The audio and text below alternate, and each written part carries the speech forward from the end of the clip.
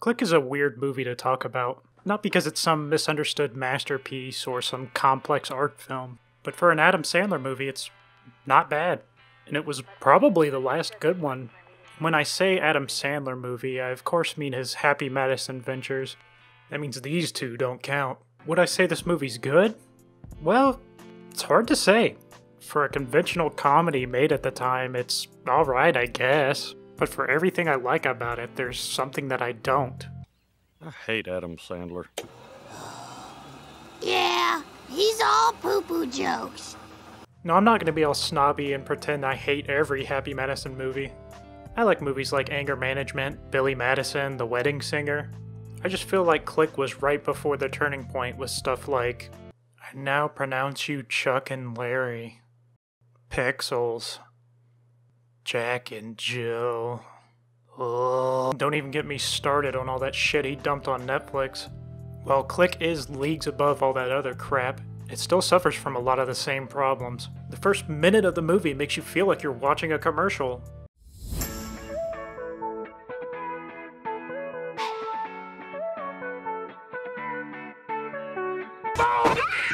So many of these movies are just loaded with obnoxious product placement.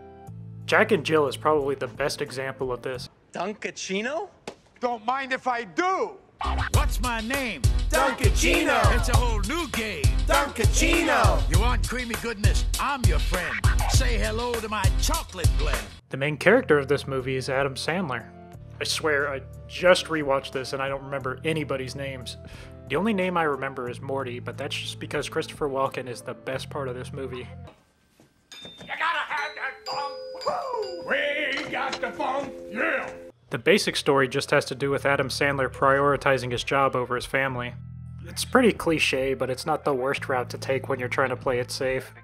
Adam works as an architect for his boss, David Hasselhoff, who only agreed to be in the movie if there were no Wendy's product placements. Because you're sitting on the floor eating a Wendy's. You should be running around going out. I have talent, and I have him.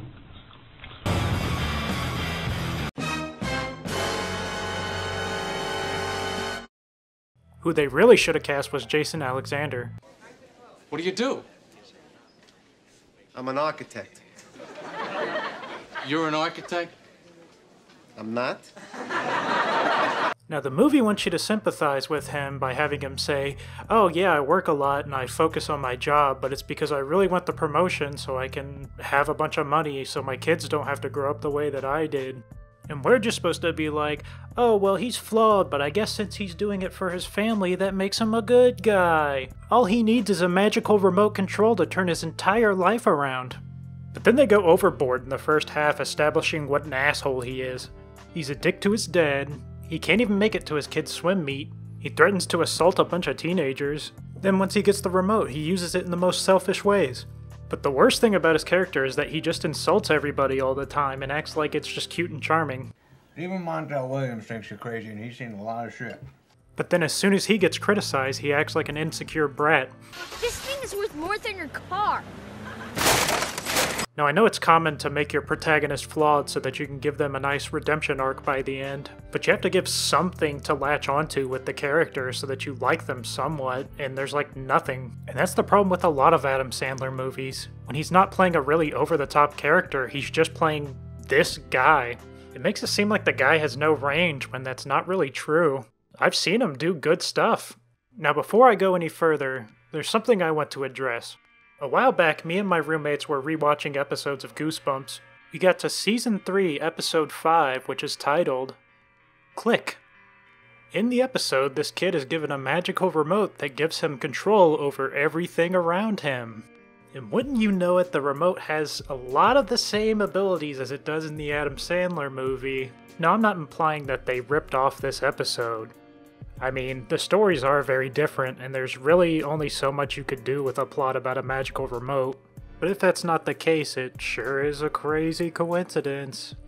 But the one thing in this episode that's not in the movie is the ability to hit the eject button and Fusro-da somebody across the fucking room. Anyway, there's this one scene I want to talk about because it's executed so poorly.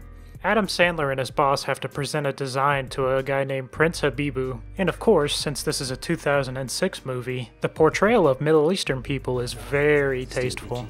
You got it.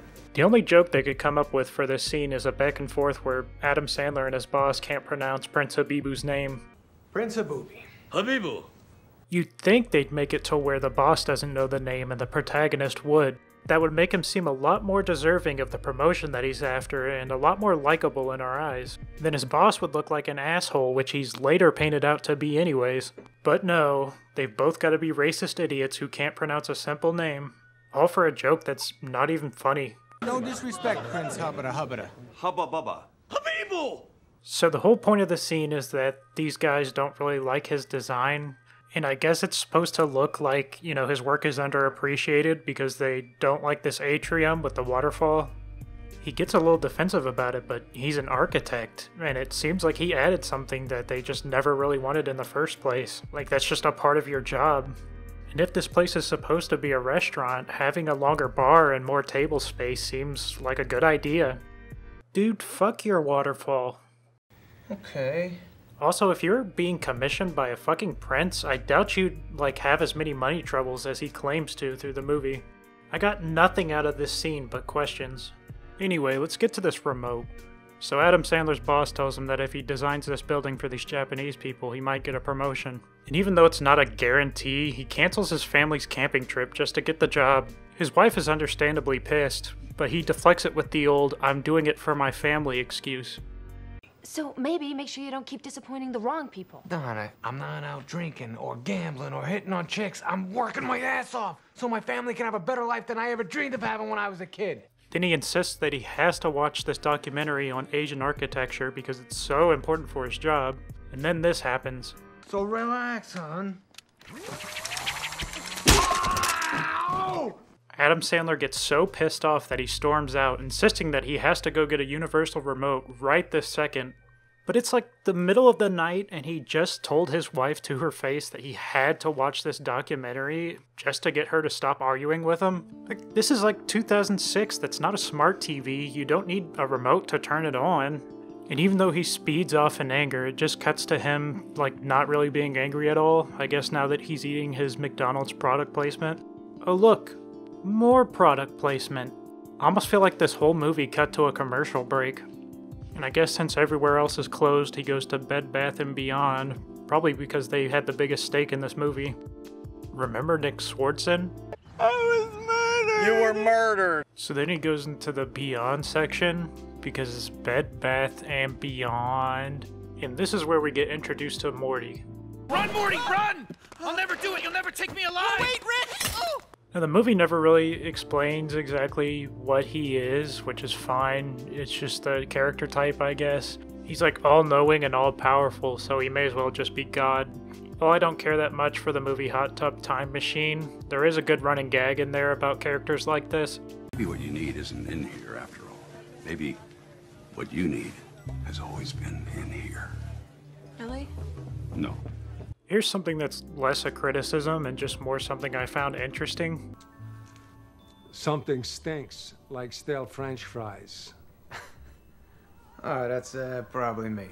Early in the movie, they established that he eats like shit all the time and that, you know, he's passing that on to his son. And I will give the movie credit. I mean, it does establish things that do eventually pay off. But you have this whole plot line where he should be concerned about all the shit that he's been eating, but then you have all these like product placements for like horrible fatty food.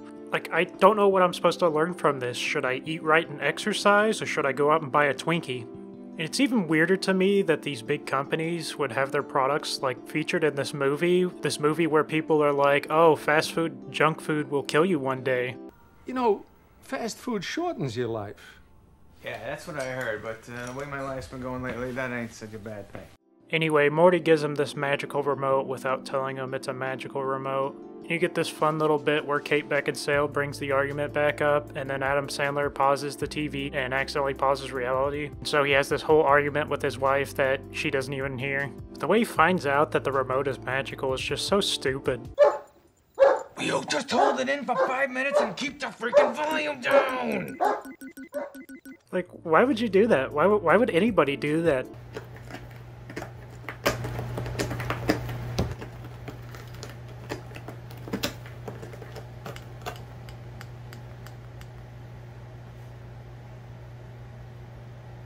So now he's slowly coming to the realization of how this thing actually works. Oh, and I forgot to mention this running gag where his dog keeps fucking this stuffed duck.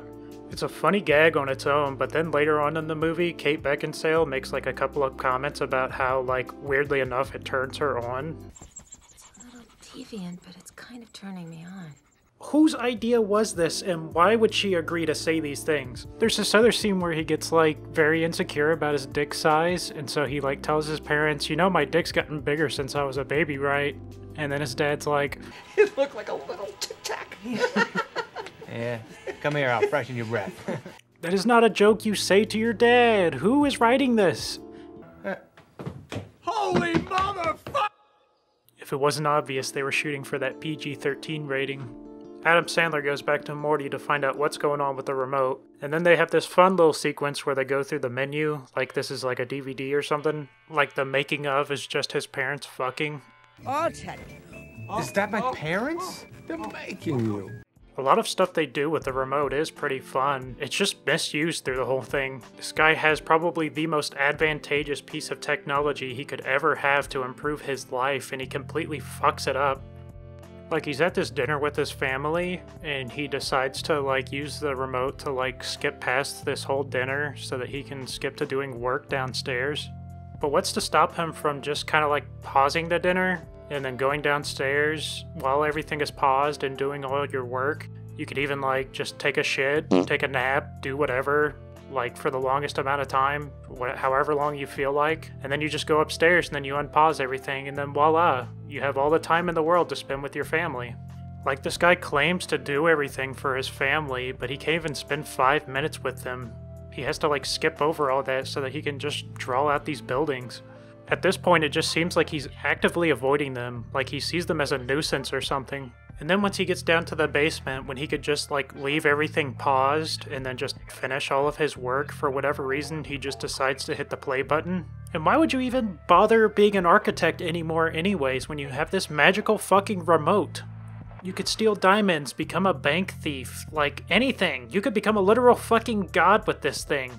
It's just so bizarre to me that of all the features that this remote has, the thing he uses the most is the skip feature. Like, if you want to skip through traffic or something, that's, like, understandable at the very least, but you're actively skipping over moments in your life. Like, his wife wants to have sex, but she wants him to massage her first, and he's just like, oh, well, I'm gonna skip over this, and he accidentally skips through having sex altogether. Like, you're married to Kate fucking Beckinsale, and you don't want to give her a massage? Are you fucking crazy? The thing I would use more than anything would be that pause button, but he really mostly uses that to, like, beat people up while it's paused because he's too much of a pussy to, like, fight them. He even uses it to cause, like, bodily harm to a child.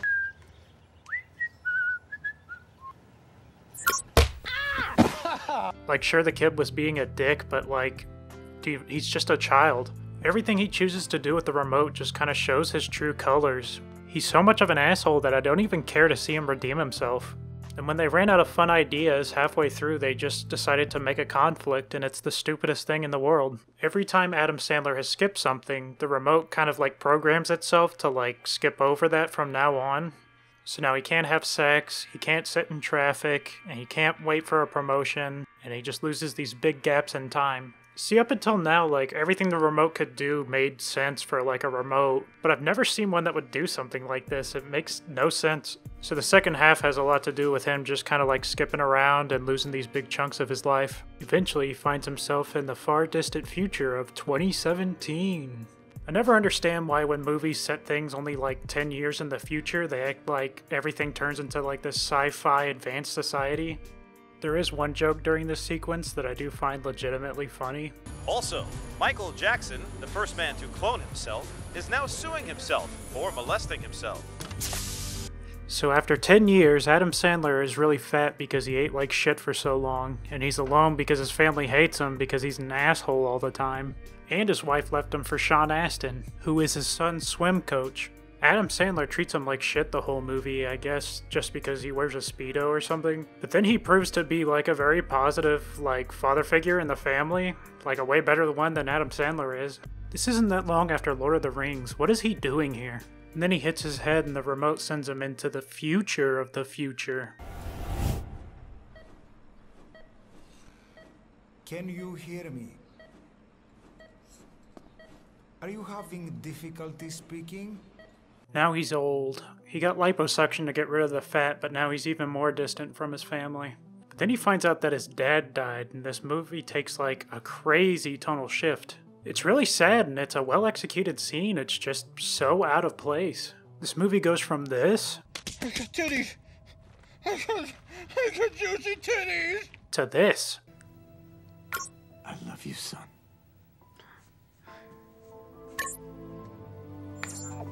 I love you, son. And then the stupidest thing happens out of absolutely nowhere. It's like someone said that this movie has no antagonist so far except for the main character. So they have Morty be like, oh yeah, it was really unfortunate I had to take your dad. By the way, I'm the angel of death. I thought an angel's supposed to protect people. I'm the angel of death. This isn't true, and there's really no reason for him to say this or do this whole thing. Like, it seems at this point that Adam Sandler's already learned his whole lesson, but I guess it was also an excuse to have Adam Sandler skip to the future of the future of the future of the future of the future of the future of the future of the future of the future of the future of the future of... Now he's super old, and he's at his daughter's wedding. Then he almost dies because his daughter calls Sean Astin dead. But then he pulls himself off of the sci-fi bed that's keeping him alive so that he can go tell his family that he was like a shitty dad, even though they already knew that.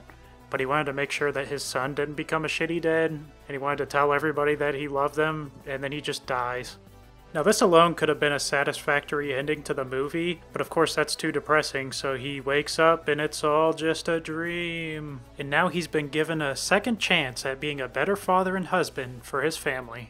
But then there's a remote and a note from Morty just kind of sitting there, so I guess that means that the whole thing was real. But then he just throws the remote away to symbolize that he cares more about his family, even though at this point he should know that the only ramifications of using the damn thing is just using the skip feature. If you don't use that, you could still use the remote.